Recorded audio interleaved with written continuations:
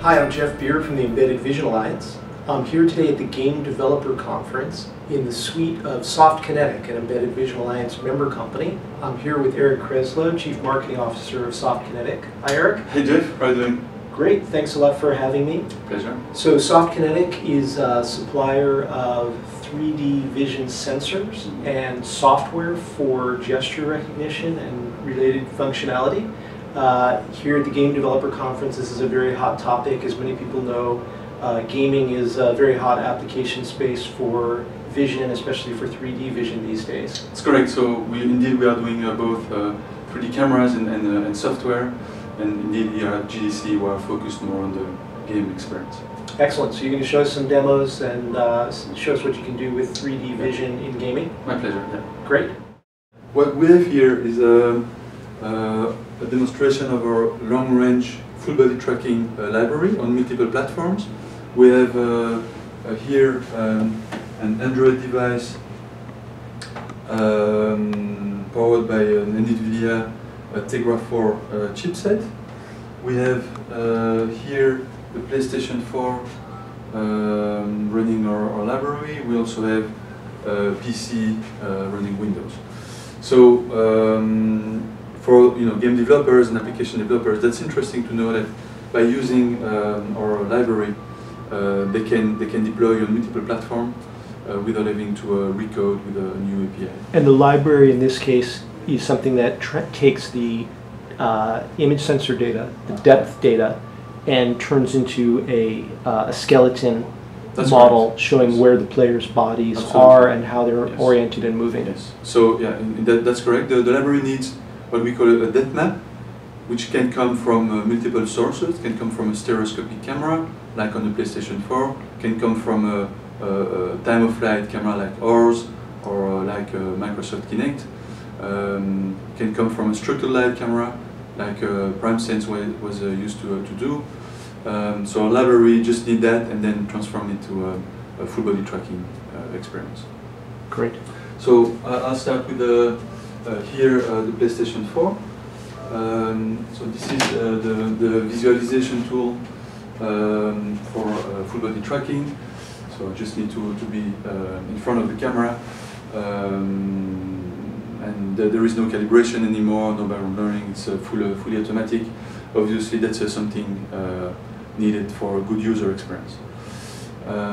So the library provides up to 4 skeletons simultaneously, but also a user mask to be able to do a background removal for augmented reality experiences and more precise scene analysis, giving you ideas for the different objects that you have in the scene. So if I step into the field of view now, it can track my my body simultaneously with yours. Yeah.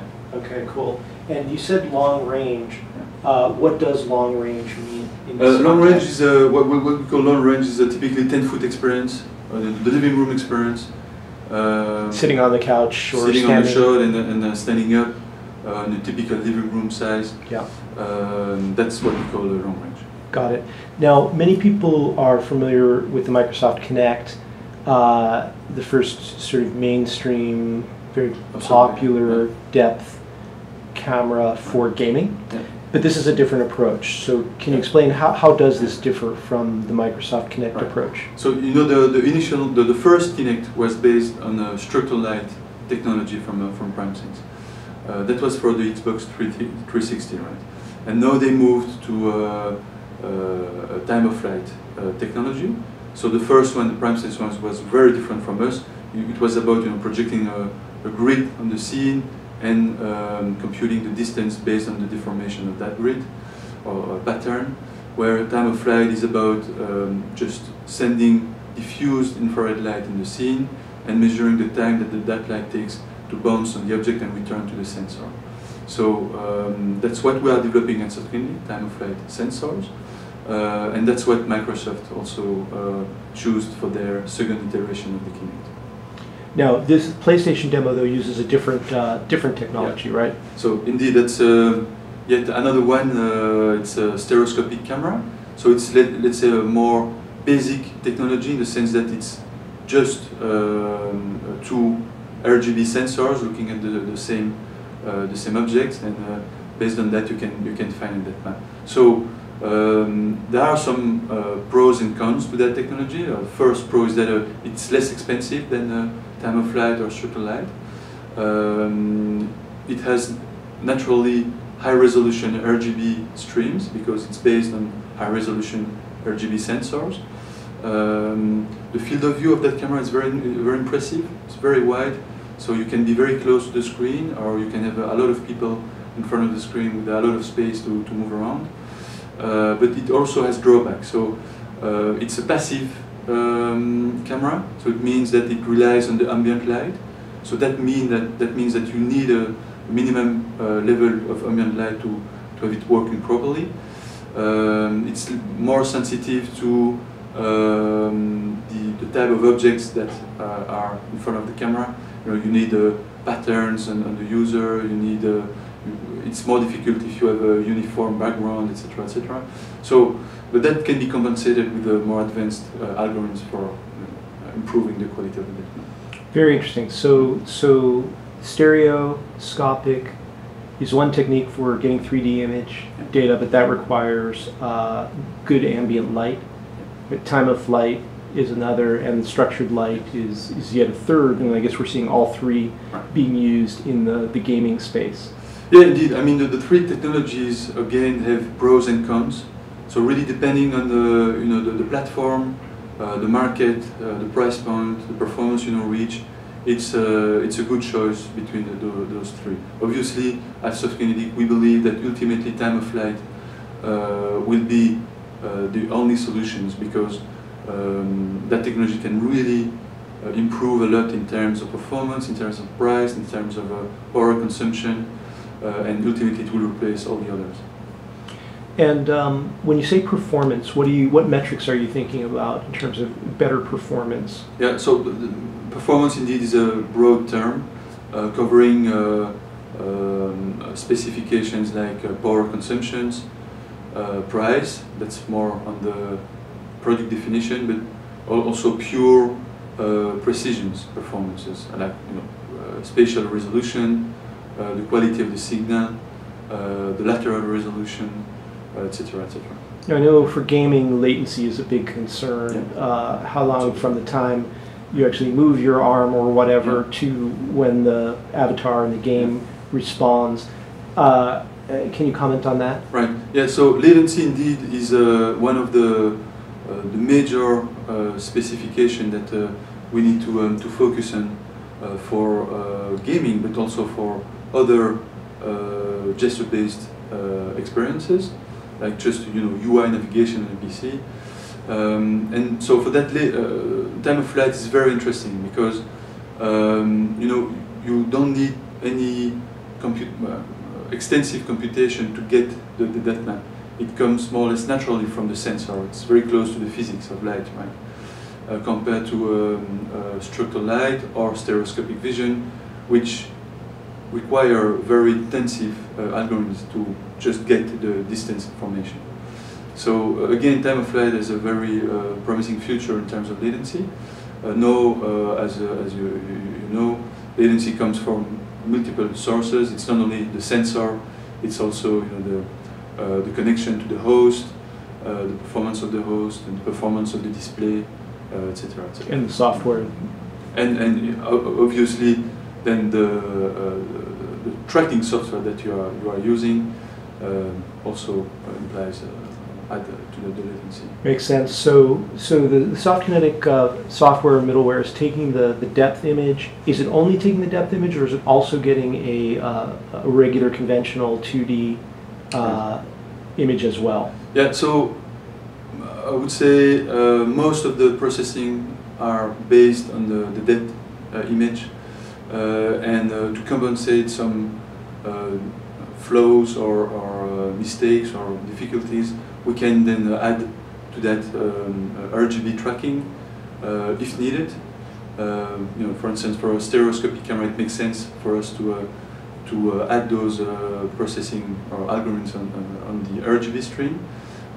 When it's pure time of flight or structural light, it's less needed. But again, it depends on the platform, it depends on the price point, depends on the experience. But indeed, we are combining both. Okay, so the SoftKinetic software is taking the depth data from time of flight sensor or potentially another sensor like the stereo pair, and also possibly 2D image data. Yes. And from that it's generating the skeleton. And the skeleton is what the game developer, in the case of yes. games, that would be the input to the game. Absolutely, yes. So you can compare that to an input from a joypad or a mouse or a keyboard. Those are control inputs that you can use directly in your application.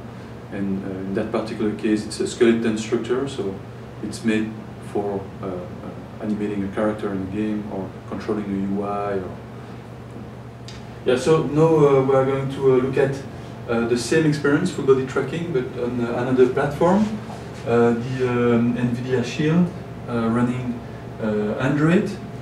We've plugged our time of flight depth sense 311 camera, which is a long range camera. And you'll see we have the same API, the same algorithm to track full body tracking skeleton. Here we go. No, just don't that. So again, it's the same experience on the mobile platform. So we obviously optimize a lot our software to run on those smaller platform, but those chipsets are quite impressive in terms of performance as well. So we are really able to have that high quality full body tracking experience on those Android devices as well. So a very interesting evolution of the video game experience is virtual reality. You know, with the success of the Oculus, the recent announcement of Sony to release also a VR headset, we really believe that that kind of experience will become a great success. And what we want to do with that is to add a layer of immersion and interaction to the VR experiences by adding a depth sensing camera, either directly on the headset or facing the user. That really doesn't matter. But by doing so, we can add the possibility to interact directly in the 3D space with your hands and your fingers or your full body physically. So see here a very simple user experience demonstration where you can navigate through menus, but with our technology you can really interact physically with your hands. So I'm going to put the helmet on and show you how it works. So you can explore the menu, and once you put your hand in front of you, they appear in the virtual environment. So I can go through the menu here. I can activate one of the widgets. Let's say this one here.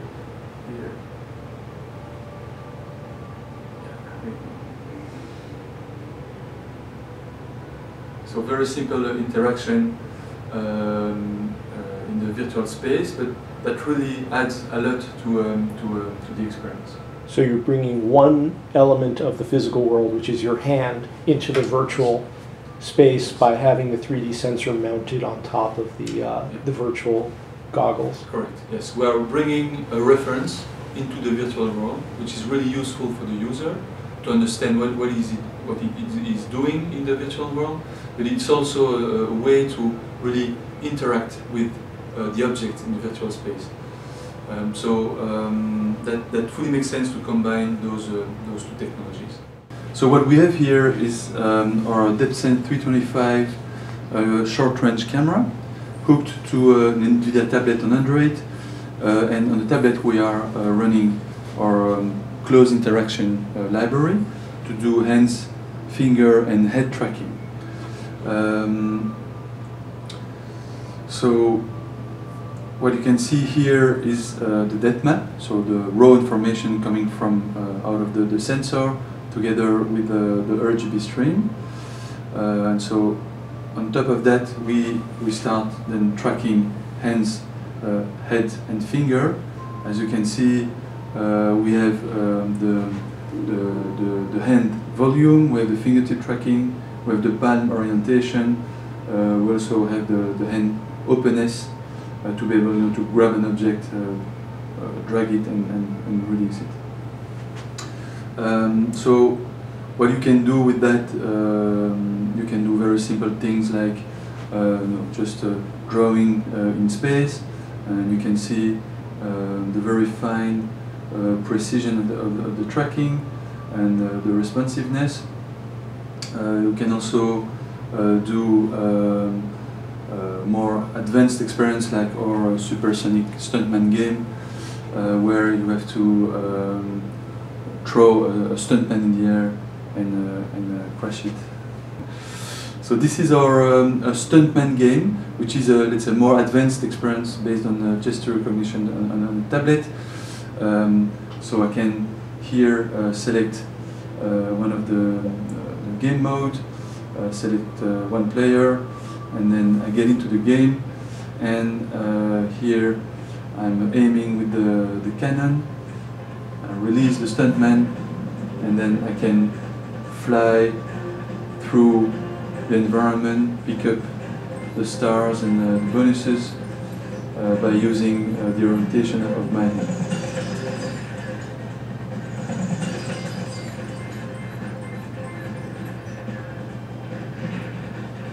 All that, of course, running on the portable Android tablet. So is the sensor there just a sensor, or is there some pre-processing happening in the sensor box there? No, there is a very minimalistic processing happening in the camera. It's a really internal sensor processing, but all the rest, the depth map generation, the filters, and the tracking are on the tablet. So now we have already our evolution of the depth sensing camera, which is an embedded module here, which is small enough and with the right performance to be directly embedded, for instance, in the bezel of a screen or in a tablet or a smartphone. So as you can see on the screen, the performance are really similar to our previous generation camera, and we are very happy to be able now to go to mobile platforms where we believe there is obviously a great market for us, but not only for our gesture interaction, also for augmented reality, 3D scanning, and all those new applications that are coming and that needs to be on the mobile platform. So that sensor is small enough to integrate into the bezel Exactly. of a laptop or a tablet. Right, yeah. Excellent. Well, these are a really excellent variety of demos, Eric. It's really great to see all of the different platforms and use cases for 3D vision in gaming and consoles and mobile devices and so on. Thanks a lot for the My demos. pleasure.